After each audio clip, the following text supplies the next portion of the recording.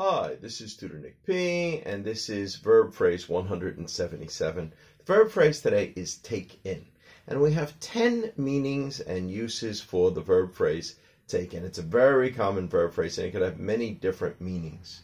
All right, we'll give at least one example, maybe two, for each use here. So let's look at the first one. First one means to allow someone to live in one's home. Okay. After my sister lost her job and got kicked out of her apartment, I took my sister and her children in, and they lived with me for 3 years. Okay, so you took them in, you allowed them to live in your house. This is the first use that we have of to take in. Okay, let's look at number 2 here.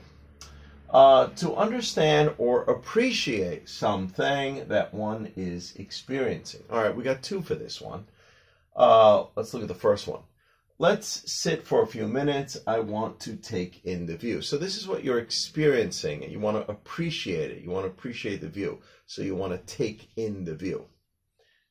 Okay, and the second one here is they use too many technical words, and I couldn't take it all in. So this one is understand. It means you couldn't understand it all. You couldn't take it all in. Your brain couldn't absorb it all. Maybe the words were too technical. Okay. The third meaning here, to admit somebody, usually into, with an institution, like schools are an institution. The example here we use with a hospital. So here's the example. That hospital is completely full. Yeah, maybe they don't have any beds left. They are not taking in any more patients. So they're not allowing any more to come in. They're not admitting any more. Okay, number 4. To make one's clothes smaller, narrower, or shorter. Okay, so here's the example. I bought this beautiful dress at a second-hand store, but it was the wrong size, so I took it to a tailor and had it taken in. So maybe he made it either shorter or he made it smaller so it could fit her better. Okay. Number 5, to enter or flow in or allow in. All right, so here you say, my basement took in a foot of water due to a flood. So I don't know, maybe it's, a lot of rain, or maybe a river overflowed or something, and whatever it is, it caused your basement to fill up with some water. So your basement took in a foot of water, and then of course you would have the trouble having to get rid of that or get it out, and hopefully it'll dry up and not do too much damage.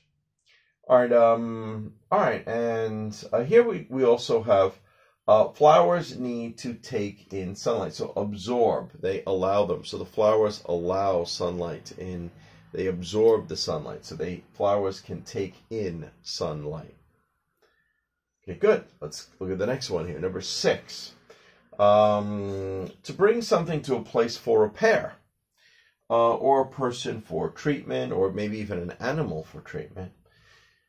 Okay, I heard some strange noises coming from my engine, so I took it in the service station and had it checked out. Yeah, so you took it in or into the service station and had them look at it. Okay, good. Or maybe you could, take an animal, take an animal in like in a vet or something, have them checked out too. Okay, number 7 here.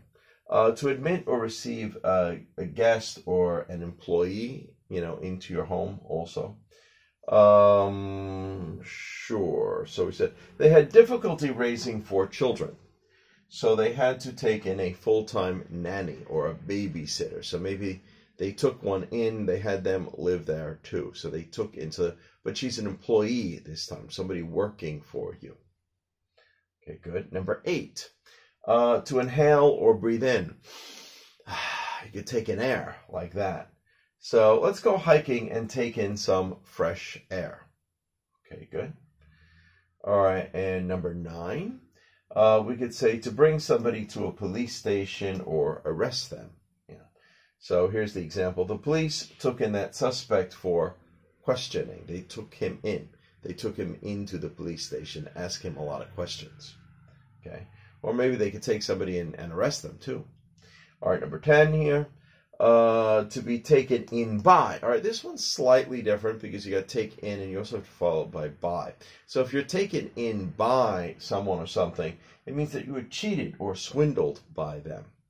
All right, and here's the last example. She was taken in by a phone scam. Yeah, maybe they called her up and they convinced her to wire some money for some reason.